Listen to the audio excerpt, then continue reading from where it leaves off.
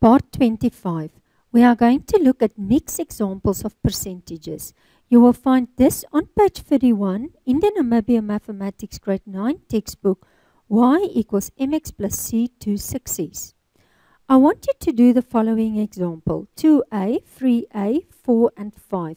But before you start doing it, I just want to take you back to the Grade 8 summary.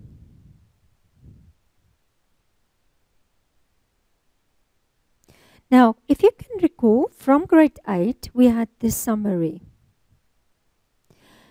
Let's call number 1. If you express one quantity as a percentage of a number, then let's call it example method 1.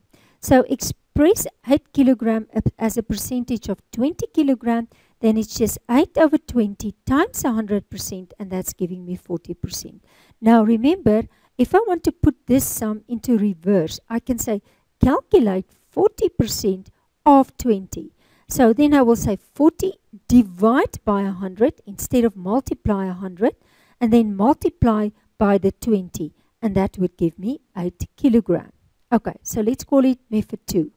Then method 3 was the percentage increase and decrease and finding the amount. So if I say increase 20 by 15%, so I first work out 15%, 15 over 100. This is why it's under number 2, because I use this finding a percentage of a quantity. So 15 over 100 times 20, and that's 3 kilogram. So if I increase the amount, then it's the 20 plus the 3, and that will give me an answer of 23 kilogram. Okay, now if I want to put this sum into reverse, I will put it like this. I will say Levi's mass increased from 20 to 23. 20 to 23. Find the percentage increase in his mass. So I will first find the difference or the change. Okay, and that's 3. And I will take that 3 and put it over the first amount, the original one. And then I times with 100. So it's underneath this one because I'm making a percentage. So 3 over 20 times 100, and that's 15%. So if I go back to the exercise, I want you to classify, is it like method 1, like method 2, like method 3, or like method 4?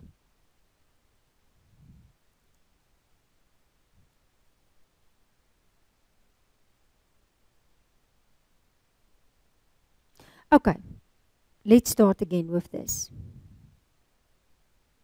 So if you look at this one and you can recall the table, you will say the following. Find 15% of 40. That was like method 2. Can you remember? I will do it now.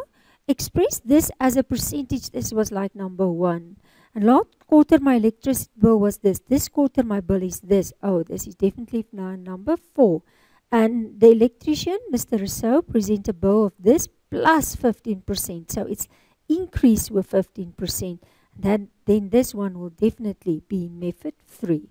Okay. Let's start doing that sums. So if I look at the first one, okay, let's start. Just want to get that exercise. Let's just move it a little bit down. Okay. So it's exercise 1.10. And we are going to start with number 2a. So if I say find 15% of 400, it was just 15 out of 100, and I times with 400, and I'm getting an answer of what? I'm getting an answer of 60. Okay, and that's my final answer. If I look at number 3, A again, 54 marks out of 80 as a percentage. Can you remember? It's expressing one quantity as a percentage of another. Let's just clean here. So then it's 54 over 80, and I make it a percentage by multiplying with 100%. And if I do that, I will get 67.5%. That will be my answer. Okay.